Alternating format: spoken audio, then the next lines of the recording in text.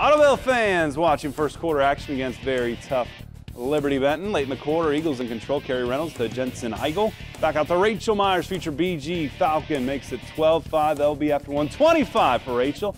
Second quarter, more of the same. Kayla Trevino, the soccer standout, going to Northwood to Nicolette David Vincentis. I know during track season, lead up to 9. The Eagles, Lauren Cody to Reynolds. It's 17-5, 15 for Reynolds, 10 for Cody. Next time, more from Reynolds.